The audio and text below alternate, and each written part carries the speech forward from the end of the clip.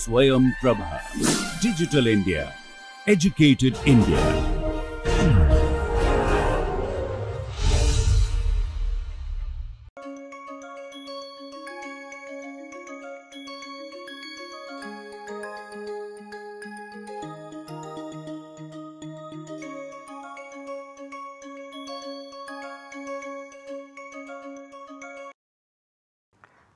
Welcome back. We are studying the Euler phi function.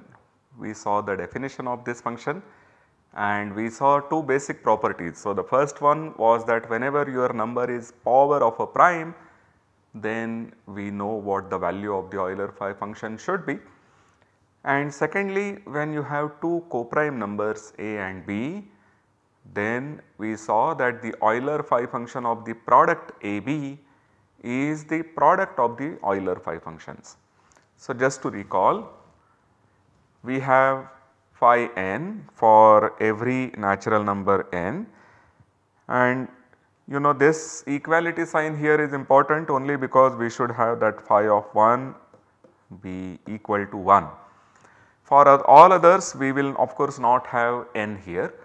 So, this is our definition of the Euler phi function, phi n to be the cardinality of all the numbers from 1 to n which are relatively prime to n, and then we saw these two results that whenever your number is prime power, then the phi function is given by this formula. It is p power e minus p power e minus 1, and the second statement tells you that whenever a and b are co-prime, then phi AB is phi a into phi b. So, these two lemmas enable us to compute the Euler phi function in general, and the way to go about that would be that you write n as your product of distinct prime powers, and after that we observe that we should have this property.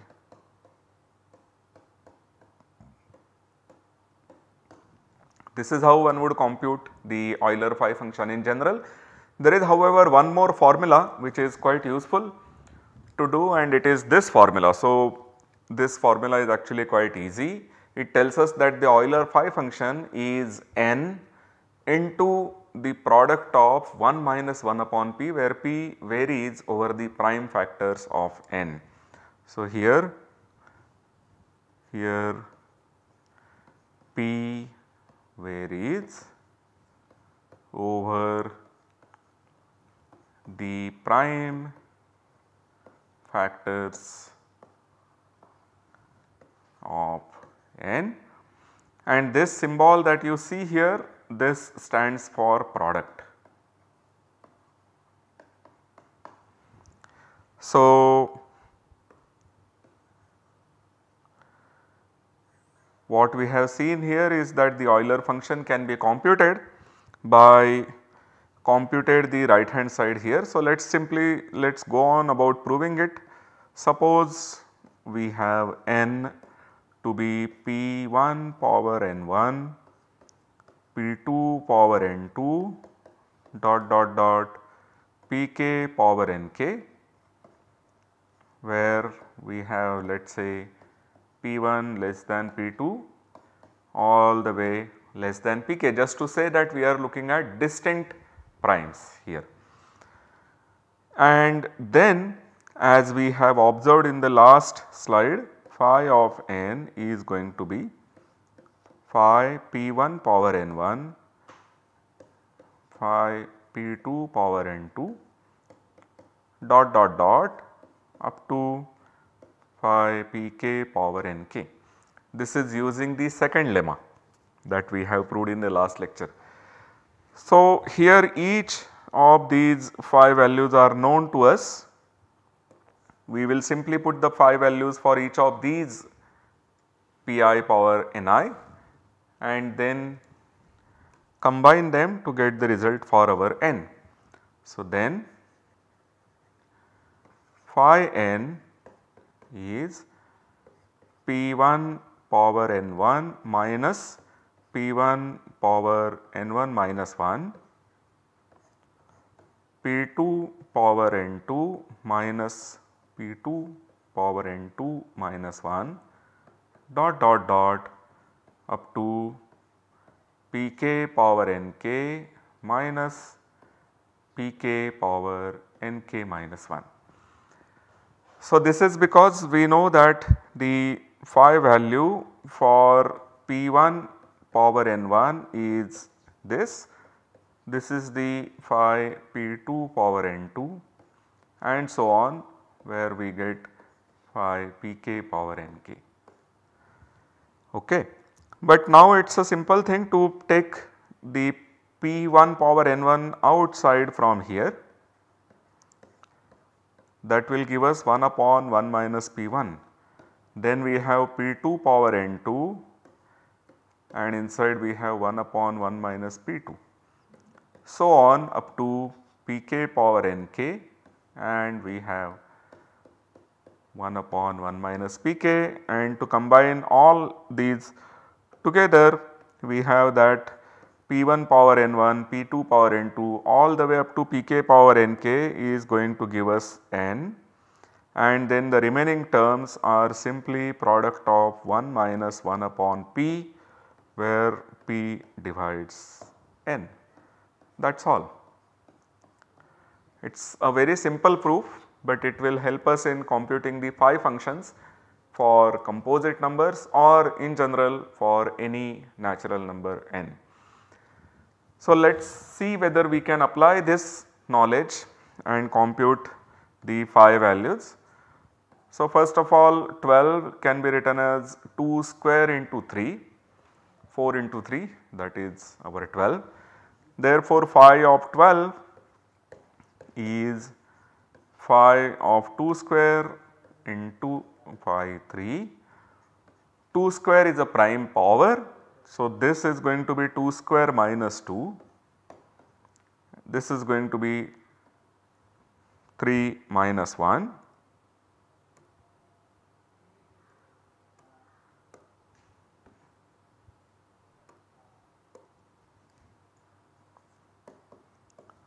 So, we have 2 into 2 which gives us 4. So, phi 12 is equal to 4, quite a simple number. So, phi 12 is 4. What is the phi value at 36? So, going by some of the examples that we have done in very first few lectures, I am going to give you a minute to think about this, and after your minute is up we will start solving this problem.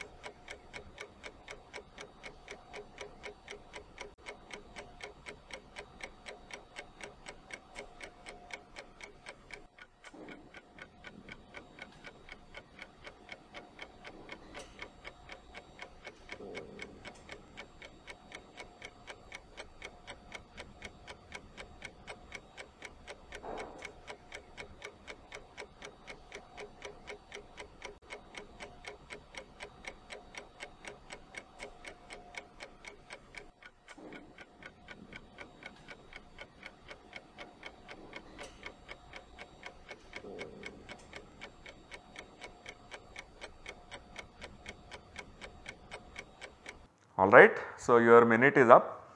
We have Euler phi function of the number 36. So, 36 is 6 square. So, this is 2 square into 3 square, and we should therefore compute the phi value for both 2 square and 3 square.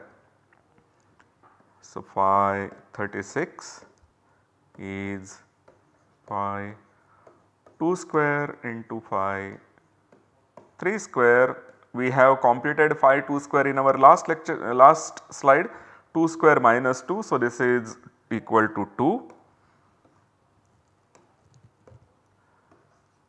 and phi of value 3 square will be 3 square minus 3. So, that is 9 minus 3, which is 6, and so we get the Euler phi function on 36 to be equal to 12. We can also use the formula that we developed in the last lemma. So, this will tell us that this should be 1 minus 1 by 2, 1 minus 1 by 3, which is 36 into 1 by 2 into 2 by 3, which gives us 12. So, there are these two methods to compute the Euler phi function. The second method can be fed in a computer quite simply, quite easily, and the first one can be applied when you are doing the computation by hand. So, both these methods are quite useful. What we have obtained is phi 36 equal to 12, and I hope that you also got the same answer. Let us do one more problem. The Euler phi function on the number 60.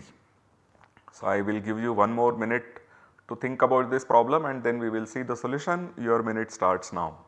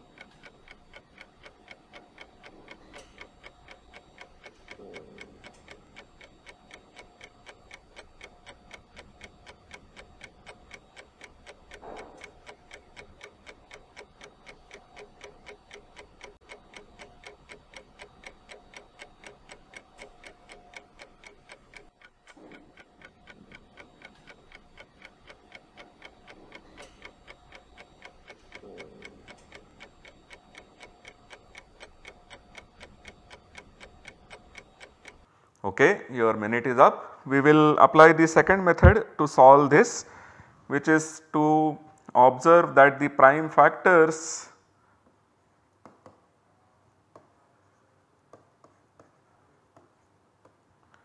of 60 are, you have 2 dividing 60 and then 2 powers 2 divides 60 actually. So, what you are left with is 15.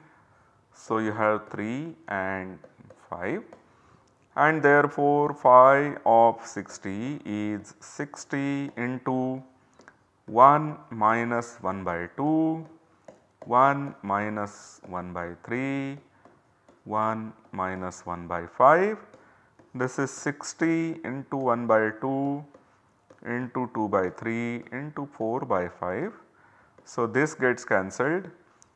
5 and 3 get cancelled for 60 to give you 4. So, the answer is 16.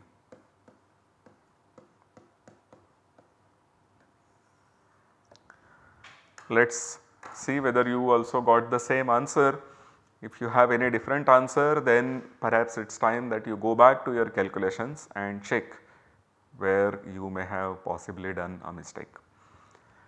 The Euler phi function is one very useful function. We are going to study this function later on while dealing with lots of other structures on the sets Gn. But to begin with, there is a one very nice relation with the Euler phi function and the number n that we have. So, this is one very basic and very standard result which we are going to state and prove.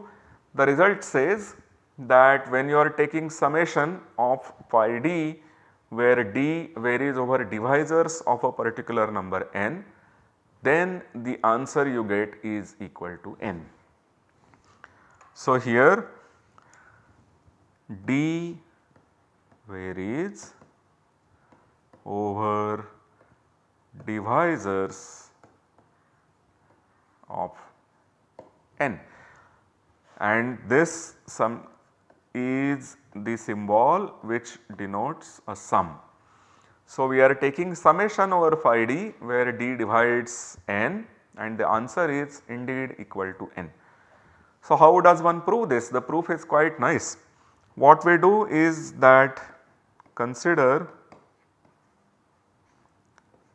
the set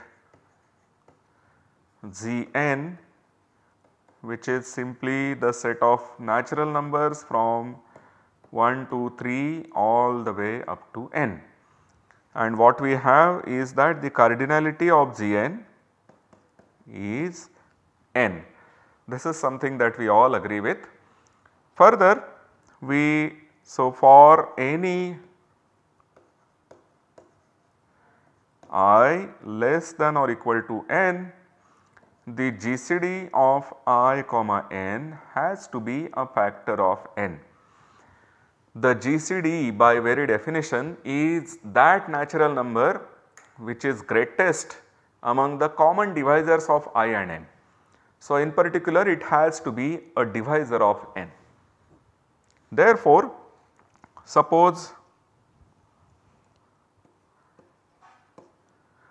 AD denote the set of all the natural numbers up to n with the property that the GCD of I and n be equal to D. Let AD be this particular set, then the union of A1, AD1, D2, 1 is the first divisor of n, D3 and so on will give us our set Gn. I may have used some symbols here which you may not have known about. So, the symbol here which is given by the reverse sign of the product, this stands for disjoint union.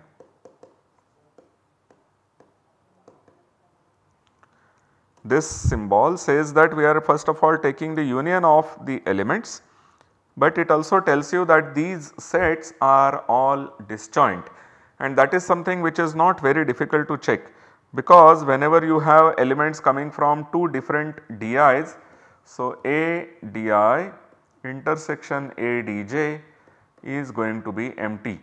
This is because the elements of A di have the property that their GCD with your number n is di, whereas A dj are the elements whose GCD with n is dj. So, this is if di is different from dj. So, we have that this is a disjoint union and it gives you Gn, that is because every element in Gn should have a GCD which divides n. So, on the left hand side we have the di, all possible divisors of n, and the union, the disjoint union of all these di gives us Gn. So, when you compute the cardinalities, because the union is disjoint, what we get is that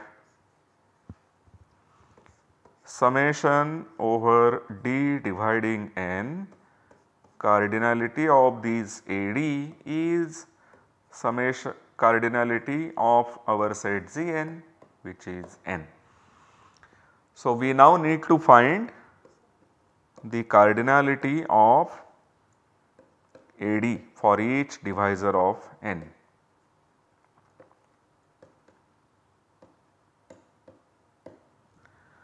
So, let us see what is AD once again. AD is the set of all these elements with the property that I comma n is D. The GCD of I and n is D. So, here GCD of I comma n is D if and only if GCD of I by D and n by D is 1. This is one very basic thing which we have used quite a few times already. So, thus the cardinality of AD is also equal to the cardinality of these elements with the property that these two numbers are co-prime. But this is precisely your phi of n by d. So, each AD has cardinality Euler phi function of the corresponding divisor of n. So, you have the divisor d and you get the Euler phi function of n by d. And therefore, when we write this final thing down, then summation over d dividing n cardinality AD, this is summation over d dividing n phi n by d.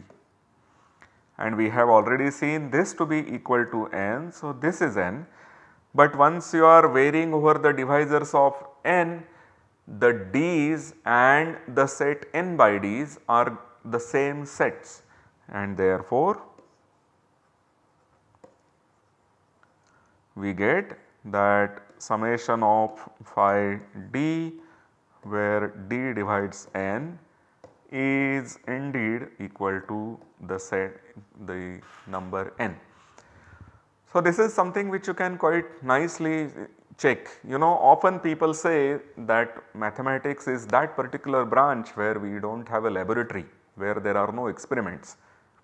But these kind of results will not come unless you have experiments. People would have experimented on natural numbers and then they would have thought about these results and only then they would have proved the results. So, it is a different thing to have experiment, it is a different thing to have proofs, but both are very important components here. So, I invite you to take your favorite natural number n, take the n to be a composite number, take the n which has many prime factors, say 3 or 4, so that you have many terms to look for, and then check this thing for yourself that n is indeed summation phi d where d divides n. You may also look at the numbers that we have looked up while computing the Euler phi functions. We computed phi 12, we computed phi 60 and we computed phi 36. Those are nice numbers because there are many divisors. So, 36 in particular is 2 square into 3 square, so it will have many divisors. So, these are the numbers for which you should try to do some experiments and get the feel of this thing. Otherwise, doing the proofs only would be a bit of a dry thing. Okay. So, after having done this, what we now do is to go to higher study, but in our higher study we are going to be needing the concepts like groups and rings when we go to study these numbers further. So, we have various functions now like the Euler phi function and so on, and we want to study the sets Gn further more deeply, and so we will need to use more structures on these sets. These structures happen to be the algebraic structures of groups and rings. So, it would be nice if you know these things already. What is a group? Group is basically a set. To start with, it is a non-empty set which comes equipped with a binary operation. So, binary operation means that there is a rule of starting with any two elements in the set in a particular order and you get one more element of the same set. This is what we mean by saying that there is a binary operation associated with the set. So, a group is a non-empty set, it can be finite, it can be infinite, with the property that there is a binary operation defined on the set, and this binary operation should satisfy some properties. So, the first property says that the set be closed under the binary operation, but this is same thing as saying that whenever you take two elements in the set, the applied value, the binary operation when you apply to these two elements in that order, the another further element that you get is also in the set. This is what one means by saying that the set G be closed under this binary operation. Second property says that there is associativity.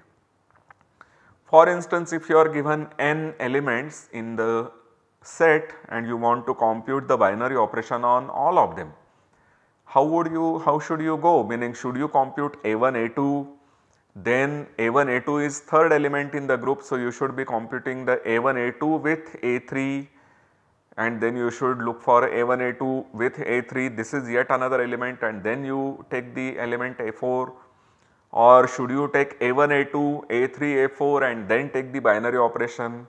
How should you go about doing this? So, associativity is the thing which tells you that this is all the same. So, this is a G together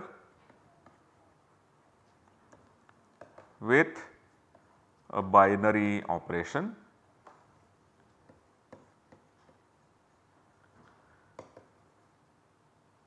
Let us denote it by star.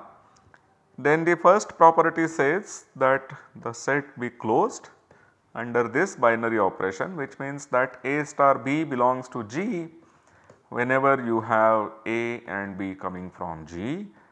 Second property says that we have associativity, which says that the A star B star C is equal to A star B star C for every A, B, C in G.